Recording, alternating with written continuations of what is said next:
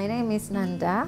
I'm working here as a research technician in University of Salford School of Environment and Life Sciences. I came from Indonesia and I've been here for 5 years. I've got a biomedical background, but then I'm focusing in biochemistry. And I came to the UK to continue my PhD. So I just finished my PhD recently. The reason why I chose as a research technician is because I love research. I love being in the lab, and it's always been my passion to do research as my daily activity.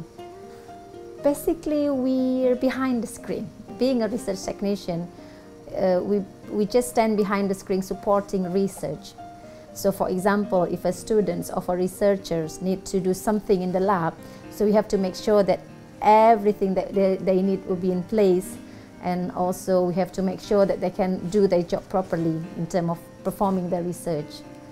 So instead of performing the research itself, a technician will be a strong support for every researcher to do their research. Sometimes you might get bored if we keep doing the same thing all the time. And sometimes our job involving like heavy lifting and also sorting out big stuff, moving things.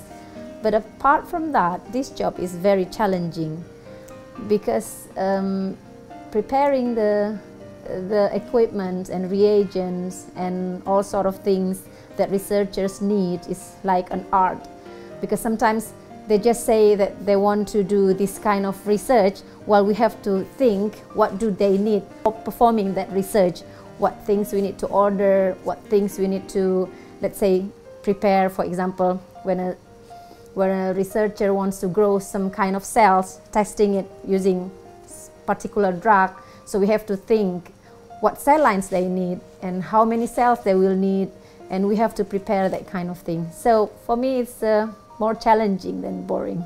Yes, I miss Indonesia a lot. I miss the weather, I miss the sun, and I miss the sunlight, and I miss tropical country. What I would do if I go back to Indonesia is I'm gonna eat a lot of food that I cannot find here. If there's a facilities like this in Indonesia, I would love to continue research in Indonesia.